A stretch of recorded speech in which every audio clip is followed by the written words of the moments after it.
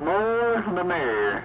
No doubt about that. I got my Antron sitting on top of that M107, and believe it or not, it's just a smidgen directional. I can point my beam at somebody and be listening on the ground plane, and I can actually see the signal raise up 1 or 2 S units sometimes just by pointing the beam at them, even though I'm listening on the ground plane.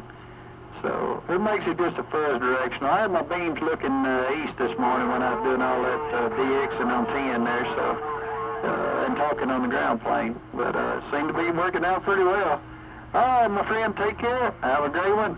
Do anything. 30 dB plus on this end the whole time. I hadn't dropped below it.